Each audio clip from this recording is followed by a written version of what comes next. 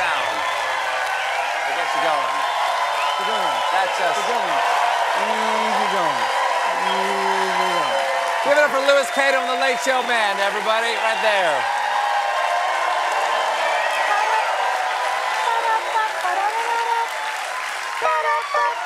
Come on. Coming up in just a few minutes, my friends, we got the one, the only, a woman I admire greatly, Christian Amanpour will be out here in just one moment to talk about, you know, the world. He's got a specialty, it's the world. Yep. And then out here to celebrate NCIS's 1000th episode, Mr. Wilmer Valderrama will be joining us right over there. 1,000. 1,000, wow. I want to thank Tony Hawk for appearing in tonight's Cold Open. You can catch him at Tony Hawk's Vert Alert on June 14th and 15th at the University of Utah. I'll be there, he said. Folks, I might be.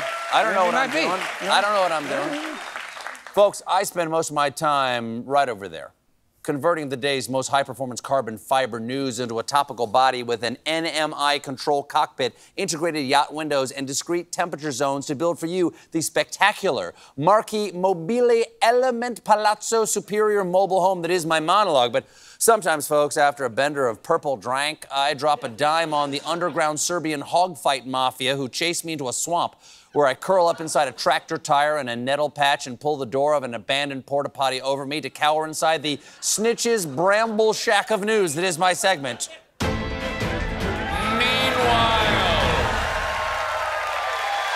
it's like a topical ointment for the soul. This is, people know, they know. Meanwhile, the founder of Whack-A-Mole is selling their equestrian estate, and do not worry, the horses are included.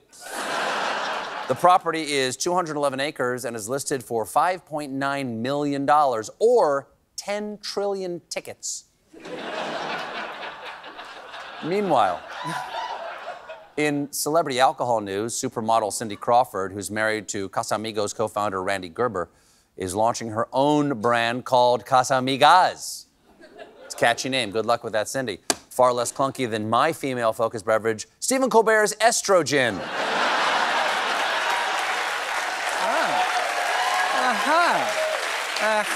Strong enough for a man, but women can have problems too. Meanwhile, a Florida woman found a nearly 8-foot alligator inside her home.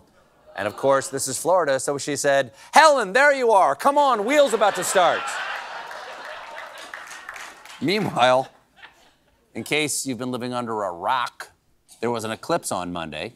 On the plus side, if you were under that rock, you still might have your eyesight, because Google documented a spike in "why do my eyes hurt?" or "eyes hurt" related searches as the solar eclipse ended. In a totally unrelated story, people who bought certain eclipse glasses from Amazon may have received an email saying the glasses are in fact not safe to view the eclipse in.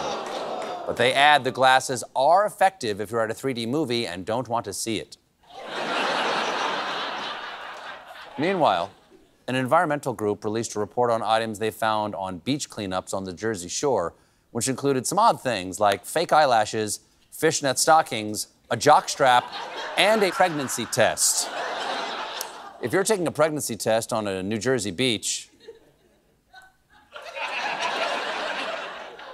it gets better.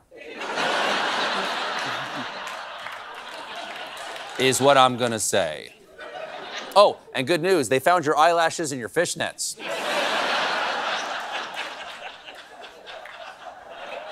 Meanwhile, great news for anyone who likes driving but loves peanuts, because Planters is looking to hire drivers to cruise in its Nutmobile. To which perverts everywhere said, "Oh, but when I ask if you want to ride my Nutmobile, I'm a creep." He seems nice. Wow. He seems nice. That's nice. Applicants will be expected to escort Mr. Peanut across the country. Now, wait a second. So Mr. Peanut rides around in a giant peanut. That seems wrong. Gather round, children, and see the anthropomorphic nut, pantsless and be-monocled, forced to travel the land in an auto made from the bones of his own nut folk.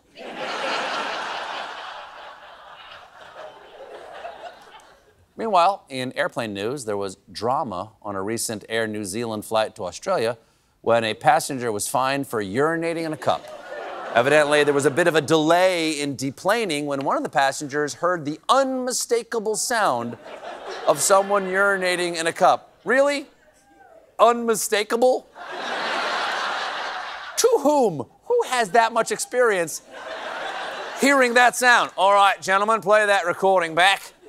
That's a 62-year-old man with an enlarged prostate taking a whiz in a paper cup. I know, because my life is a horror. I wake up on the beach, take a pregnancy test, and it's back in the Nutmobile. We'll be right back with Christian Amanpour.